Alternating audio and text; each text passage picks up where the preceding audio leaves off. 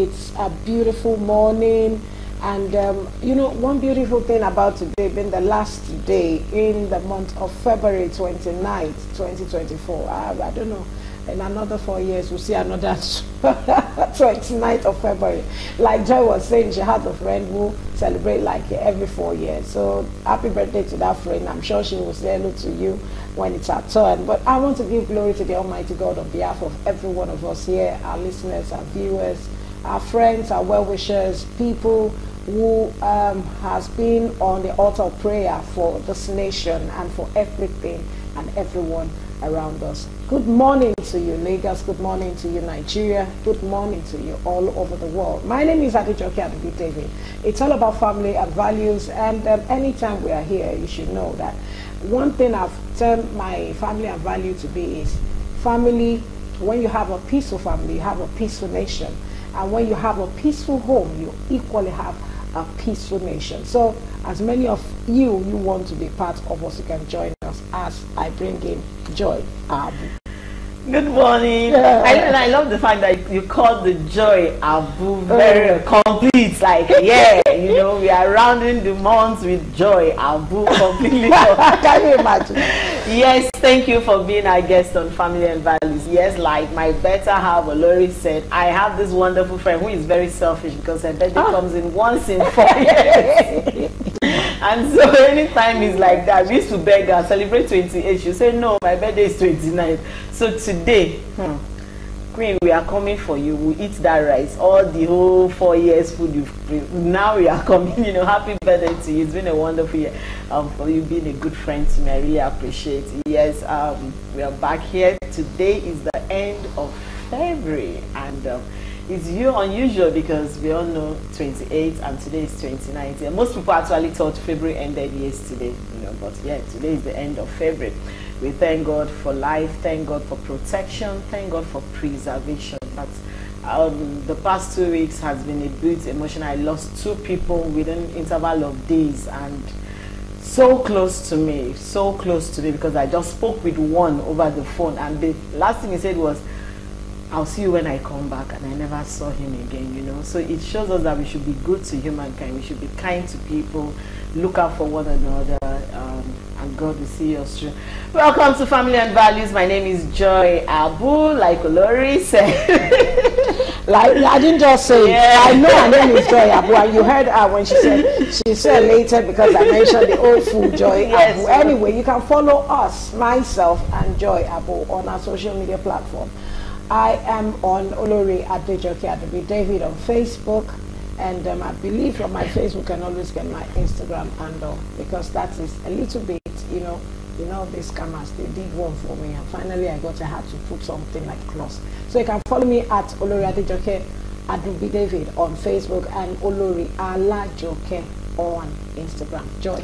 Of course, mine is Abu Joy Official across all my social media platforms. Abu Joy Official. Sometimes if you just see that Joy Abu Official, you should know that, yeah, that's me. You see the beautiful face over there.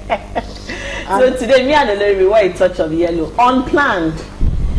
Unplanned. When I saw her walking into the studio, I was like, today's day. The brightness we are today. Okay, now this is also saying a condolence to the Felix Ojo Akinlade family. Clementina Akinlade's husband will be laid to rest today in Owo. Okay, and we pray that the Lord will rest his soul and comfort you and the children and the rest of the family, and God will grant you journey mercy back to Lagos safe and sound. So talking about our loved ones, the topic we're discussing today is actually one of those topics when it comes to health, because our Thursday is all about health. And like I said, I always want us to come to the studio kitted, you know, maybe next week Thursday we'll do that. We'll be coming to the studio with an outfit that presumed us coming from the gym. Coming from the gym, yeah, right? Because our Thursday is all about health. And when you talk about health, you don't need to have all the excesses. You need to keep fit. You need to keep fit and be ready to do it. Now the topic we're to jog and we jog. You know, like I told us to, you know, so Now, the topic we're talking about today, we'll be discussing, it's very, very, very powerful. My grandmom has it. I have an uncle so dear to me who has it. I think our producer said she also, and some of our siblings. But I'm just so great, and you too. Slightly. So I think it's another time for you to get someone around you. Tell someone to tell someone. Yes. It's time for you to join us on Family and Values this morning, and you are not going to regret it, I tell you, because we have our guest in the house. So right now we need to go for this mini feature. I'll be right back, so don't go anywhere. Join us. Okay, welcome. Good morning. Once again, it's Family and Values, and we're about to go into the topic of today. This morning, according to our mini feature, you heard it. Asthma. Are you asthmatic? Maybe you never know, or you're yet to discover or find out that you are. I think it's time for you to really stand by and be part of it. You can join our conversation on our social media platforms, or on our screen right there. You have the number. Just send a text message. Please do not call so that you don't interrupt this discussion. But with your message and on text message, it will be easy for us to call and also attend to it adequately because of our time. To do justice to this, we have a doctor in the house in person, Dr. Wole Adeyefa.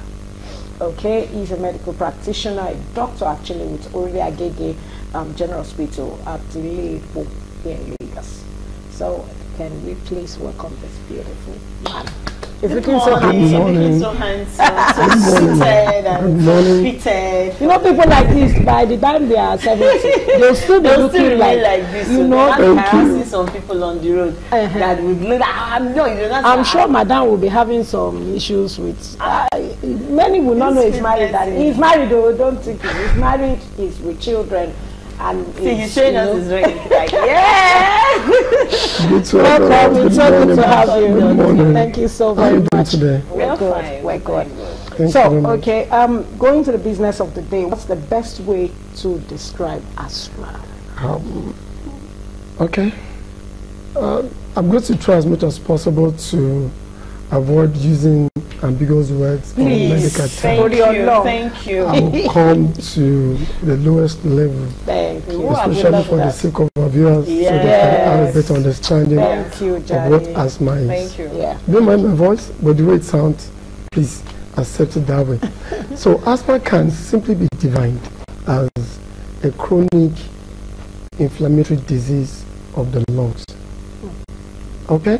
So which means it involves what we call airway obstruction. That's point number one. Then number two, inflammation of the airway. There are two different terms. Airway obstruction means reduction of the passage through which the air passes right from atmosphere into our lungs. And then inflammation is the swelling of the air passage, talking about the bronchioles and the trachea. And these two processes eventually lead to one, coughing. Then number two, it leads to wheezing. Talking about wheezing, wheezing is like whistling sound that someone hears when the air passes through the lungs. Then it also leads to shortness of breath because the patient that is affected will not be able to breathe adequately. Then the fourth thing that happens is it involves tightness of the chest. Okay? Because when there is decrease in the airflow to the lungs due to the inflammation of the passage, automatically it will create a kind of pressure or pain to the chest in trying to, like, you know, undergo what we call inspiration and expiration. Okay? Then talking about this so-called asthma, and the way it can also be put is that due to the exposure to certain things which leads to the obstruction of the airway or the inflammation, and I'm going to mention but few, the stuff we call environmental factors. Number one, talking about the pollen grains, talking about the dust mites, talking about, you know, people having cockroaches at home, the molds, all these things, exposure to them can actually lead to airway obstruction. I will give few examples. To some of us that have rugs at home, then like, you know, all these clothed furniture, because they have ability to absorb dust. So in the process, by exposing yourself to them can trigger asthma in many people. For those that are not aware of all these, you know, trigger factors, some other things that also happen is, in some cases, it can be a kind of genetic stuff, in the sense that if you come from a family where there are history of asthma, you may actually born into it, grow up with it, and in the process, if you're not careful and you're exposed to things that can trigger it, it will lead to this word called asthma. Okay, asthma affects a lot of people. Should I say a lot? Some people, especially those who come from who have the family history of asthma, number one. Then number two, it also comes with the fact that if you are working in places where you are exposed to some, you know, spray perfumes and other things that can actually trigger this asthma in you, and you are not actually conversant with it, you can easily have an attack. Then to bring it in a simpler way, so the word asthma can easily be summarized in such a way that the moment you are exposed to certain things which makes you not to be able to breathe very well, or that causes coughs in you, or make your chest to become so tightened that you are finding it so difficult to breathe, to talk, or even to walk, this simply refers to the word we call asthma. Okay, doctor, I really appreciate the way you've spoken about it, because of course I'm one person that have this issue of asthma. Now, let's bring it now. Is there a specific age group that let's say it starts from, or who are the people that are easily prone to asthma? And secondly, is it curable? I'm asking this because some people now will say, okay, when you expose a newborn baby, maybe in the process, the baby can have pneumonia, and which can lead to. So is there a certain age group, or it cuts across any age group? And is it curable, you know? So those are two questions. Thank you very much. Asthma can affect any age. Take it from me, whether you are young or old, but the prevalence differs. In children less than 14, okay, asthma occurs more in boys than girls. Wow. Okay. In children less than 14, asthma yes, occurs more in boys than in girls. Then in adolescents, I'm talking from teenager to like 40 years, it's commoner in females than males. Aha. Okay, so that there's a switch. Yes, there's a switch. Okay, at the tender age, at the tender age, boys, yes, in boys, as grow older, than girls. Wow. But from the from teenager, upward to like 40, it's more in females than male. Okay, they're talking about, is it curable? It can only be managed. It's not curable. Very true. Because it has a long time effect. Okay, in people. Though asthma can, it's like all this hypertension stuff. Are you getting me? Which is not curable, but it can be managed. It can be controlled. Okay, and there are certain things which you need to know about yourself if you're asthmatic, because the whole goal is ability to know yourself, ability to know the things you need to stay away from, ability to know what to do when you're in an attack or crisis. Okay, it's time for us to go for our word on map, and if our Zoom guest is available, we'll surely come in with him. Let's go for the word on map. Stay tuned. Okay, so family and values, and right now we're still having, is our Zoom guest available? No. Okay, so as we continue with the program, I want to ask Doctor, what are the preventive measures one need to, put in place if you know you're asthmatic? Okay. Thank you very much. Once you have to accept the fact that you're asthmatic, because there are some patients that will come to the hospitals, you know, when they come around, they manifest all these symptoms, but yet you tell them that you're asthmatic. They will say, God forbid. Because the word asthma to them is as if a taboo or a death sentence or a curse. Probably because they've seen someone in the past that has such an attack and that passed on through that. So you have to accept the fact that, okay, you're asthmatic. Now the next thing you need to do is you need to know the trigger factors. What are the things that can predispose you or that can cause the asthma attack in you? And you can only do this by being, you know, observant. What are the things that when you get close to them, you get this kind of, you know, difficulty in breathing, some kind of irritation, some breathlessness, you know, you start coughing and you want to clear your throat and all those stuff. So you need to abstain from those things. Okay, for example, if you're cooking in the kitchen and the fumes from the food, you know, get irritated and you're disturbed anytime, you perceive odor from pepper and all those things, you should know that you have issues, you know, with your respiratory system, okay? Even though you don't know whether you're asthmatic or not. And then, you know, choking, when someone sprays a choking pipe around you, you know, there's some pipe that you spray and it be as if the only want to come to an end. And, you know, and the moment such thing, you know, you perceive such odor, immediately you want to catch some breath. That you should know that, okay, I think you have such symptoms.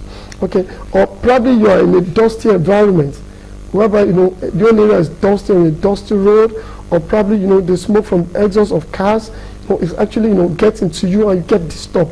You should know yourself that it's as if you belong to that group. So you have to know all these trigger factors. Or probably you work in a chemical company where they make chemicals, you know, and anytime you get exposed to it, you get disturbed in such a way that you want to get to a place where it's well ventilated, automatically you might be having problems with asthma. Okay, the thing you need to do first, after you've accepted the fact that you're asthmatic, and most of the time, you may not be able to do that except you see a medical doctor or a physician. So anytime you're getting all these, you know, irritants and all those disturbances, you need to get to the hospital, get to talk to a health professional. And once it has been ascertained that you have asthma, the next thing you have to do is try to learn more about it. Know more about the trigger factors. What are the things you need to stay away from? What are the stuff you need to do without that can help you? And by the time you get this information and you also try to read more about them, it will help you to avoid those things we refer to as trigger factors. Trigger factors are those things that when you get exposed to them, it leads to attacking you. Okay? So by the time you try as much as possible to avoid your trigger factors, okay? But no matter how you try to do that, occasionally you discover that you still have the symptoms. Okay? But it may not be as bad as when you are exposed to those factors. Okay? When you have such a problem, what do you do? What are the things you need to do first?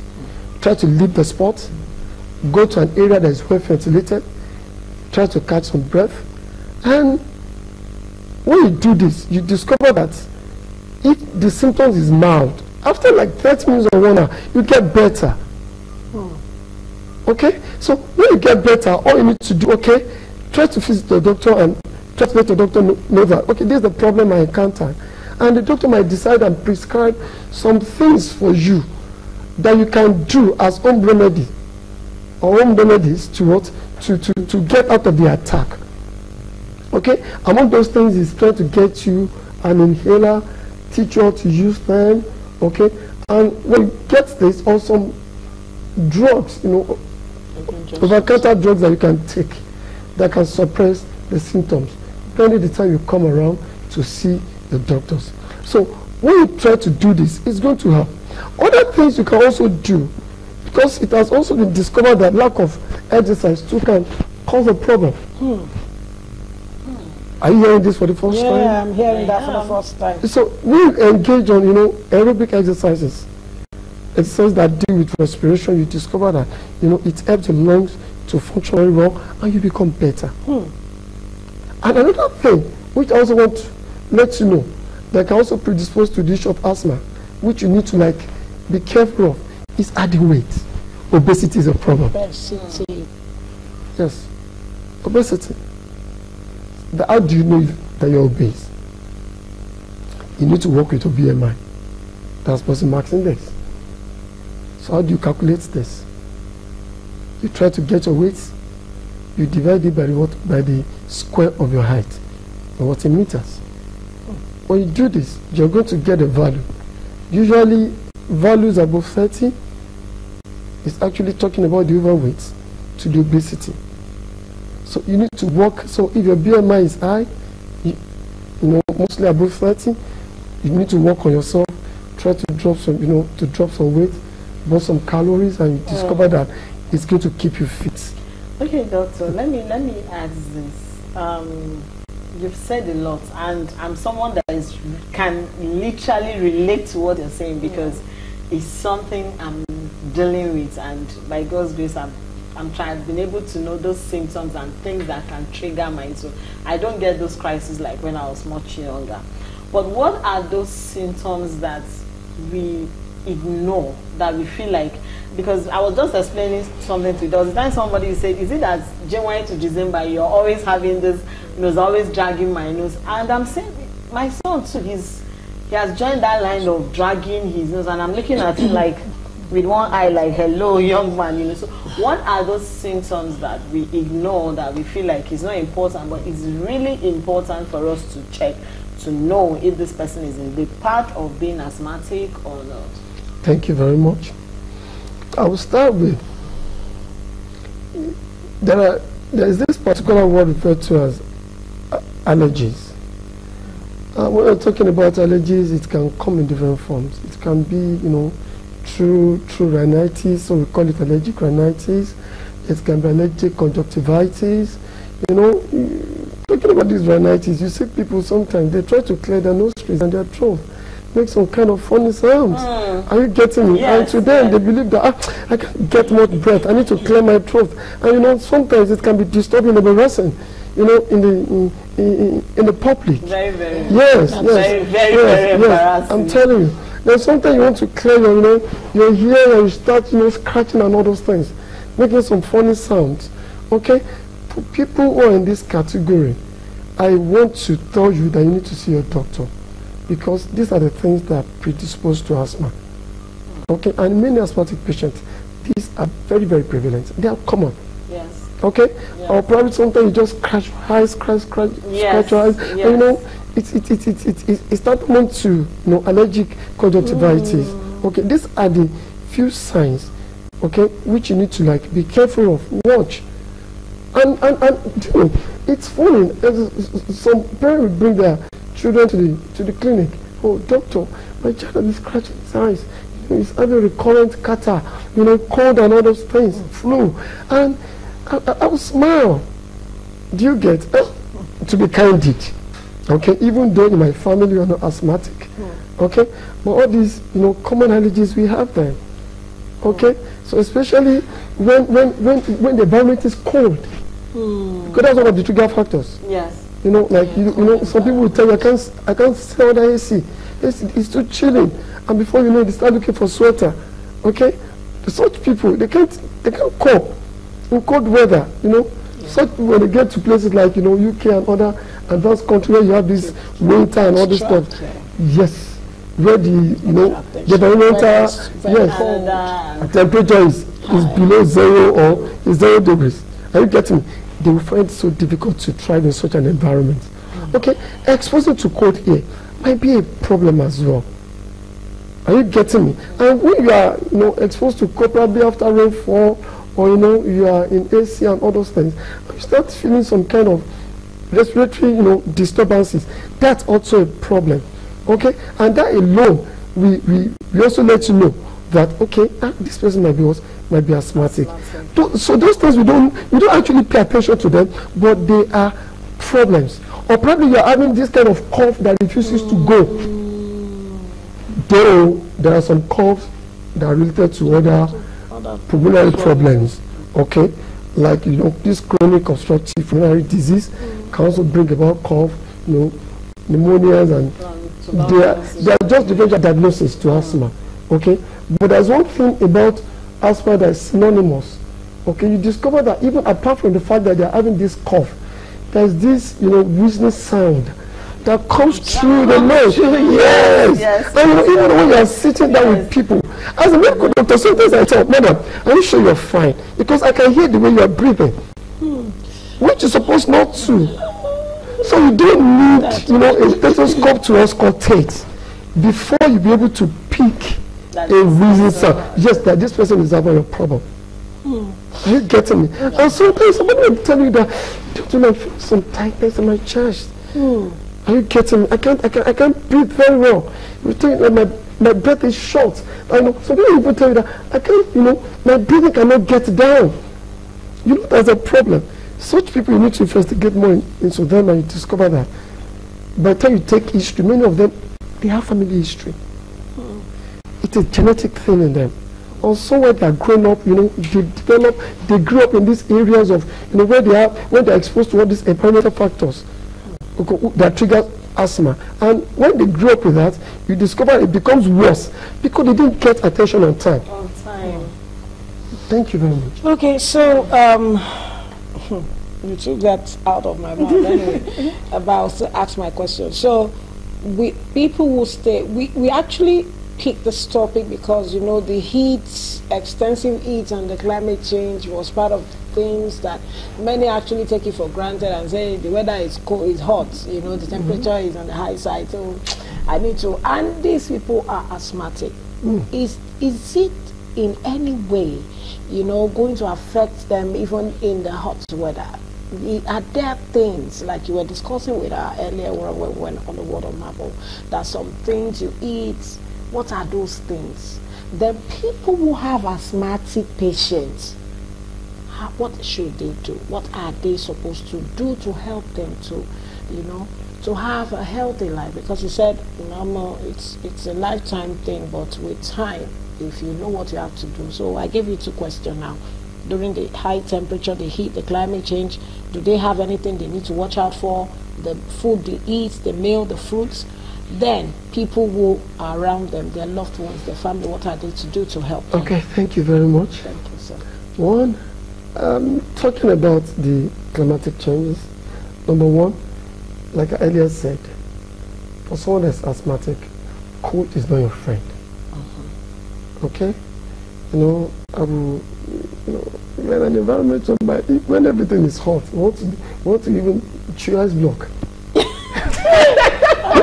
Please, is ice block good for asthmatic? Why are you like this? Why I don't think it's not good for me.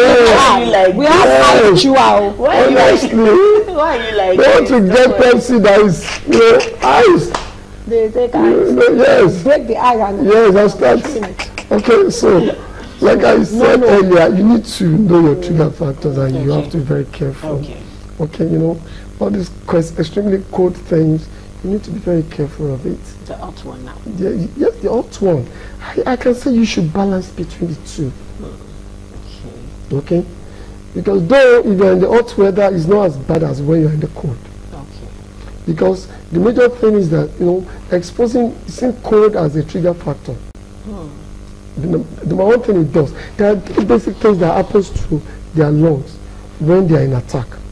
Well, there will be airway obstruction. The way is, the bronchial is a bit, when it relaxes, are you getting it? It allows the free passage of air.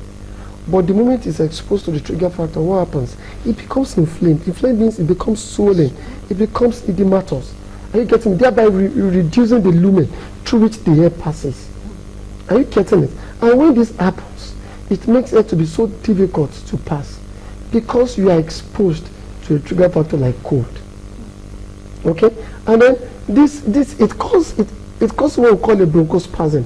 Bronchospasm it sounds big, but what it does is that it just reduces some chokes. And with that, it activates some cells along that passage, which brings about the production of mucus. That's why most times you see them producing, phlegm. They try to they want to spit out something because there is overproduction of phlegm during the attack okay, due to the activation of the mast cells. Okay, so when you're exposed to those things, with the exposure to it weather, you discover it becomes better to them, but not to be so hot that it starts choking. Okay, the other things I want to also mention is that, especially for mothers or parents that have kids, you need to pay attention to them. When a child is playing, you know, is trying to laugh, you know, playing, you know, engaging in regular activities, physical activities, and suddenly the child becomes, you know, trying to cough, is coughing and is trying to appear choking. Okay, you need to quickly be alerted that there's a problem. Okay, or a child, you know, sometimes a child used to like play very well, and at a point it becomes so slow. After, you know, playing ball, you know, engaging in physical activities, the child cannot talk very well, to the extent that that child cannot even make a statement. Okay, mommy, I want to. Do you know? There's a problem. So such parents should pay attention to their kids. Any child that has such, you need to see the doctor. Okay. Then for people that are living around patients that are asthmatic, you also need to read, investigate, pay attention. What are the things that when these people are exposed to, okay, they have problem. You don't tell them to go and cook or fry things. This is not the time to fry plantain, to fry chicken, okay, to fry your whole. Do you get? So you need to stay away from that. You don't also allow them to engage in strenuous exercises. God bless you, doctor. Do you get? Because at the end of that, there will be an attack. Yes. Okay? But I'm not saying that doesn't mean that you get to work and you don't work. Yeah. Okay, I want to quickly ask this two in one question. Yeah. My first question is, when we started, you said if you tell somebody you're asthmatic, the first thing is God forbid. God forbid. Is there stigmatization to asthma? Now, I think when I was in school, in secondary school to be precise, people just knew me like that girl that once that attack come, and then when I realized myself, everybody's staring at you with one eye, you know, but I've not really faced stigmatization. But for people, is there stigmatization to asthma?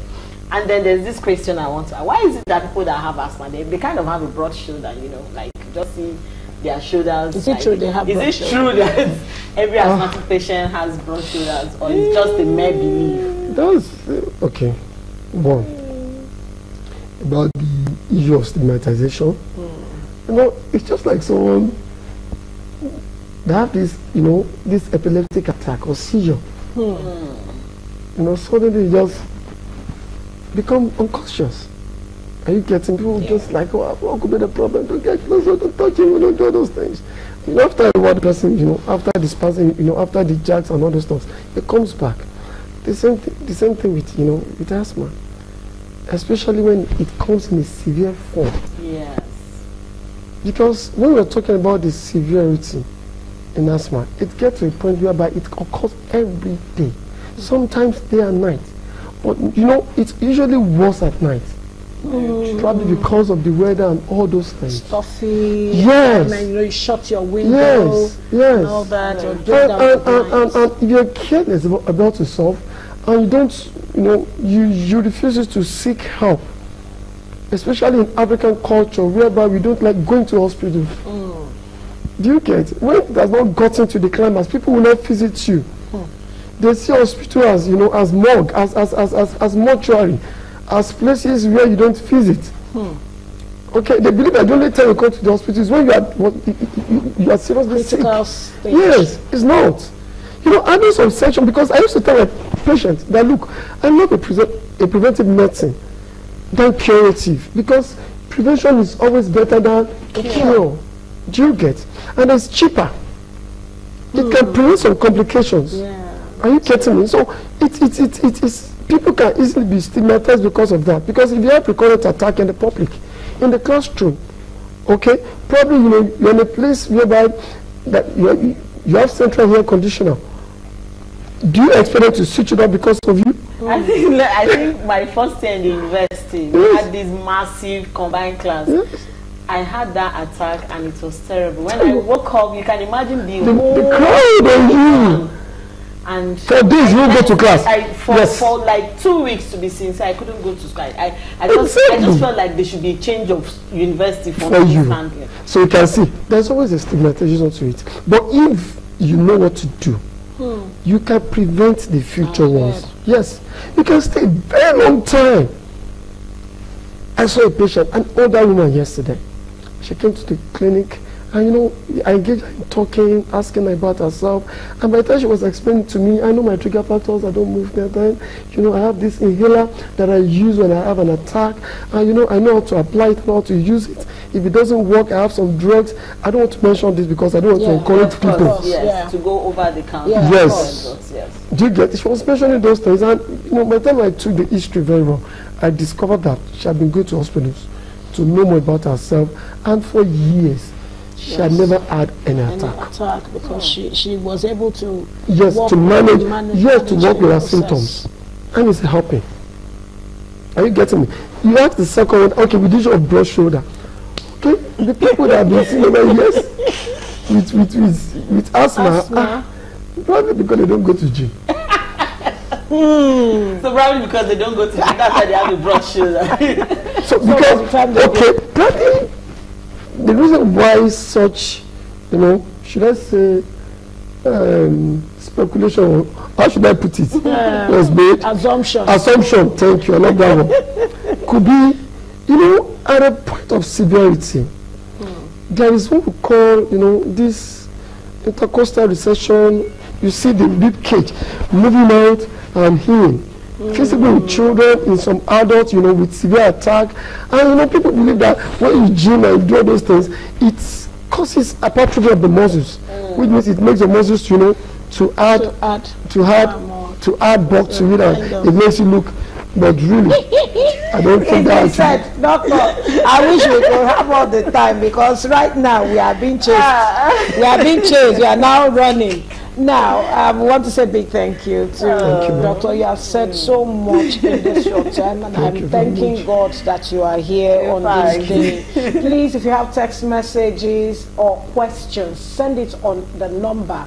We will surely get back to you. Dr. Wole Adeyefa will get back to you. Thank you so much for being here. Thank you, Doctor. This is, you know, when you're talking something that is relatable to somebody, I knew I was shouting the blood, but anyway, that's my day. Thank you so very much for being part of Family and Values today. I know you have learned a lot. I know you people that have asthma, that have patients, that have people that live around that are asthmatic, you now understand. And the most important thing is know your trigger, know the preventive measures, know when to use your inhaler, and definitely seek the help of medical experts. My name is Joy Abu. I'll see you tomorrow. Thank you. So as you seek the help of medical experts, also learn to go for exercises, avoid those things that you need to get yourself out of, so that the trigger factor, you know, you watch it and mind how what you eat, where you find yourself, the environment, and people that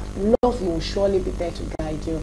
And my name is Remember the Jockey David. On behalf of everyone that made today's program a success, oh God, will bless you, and thank you for being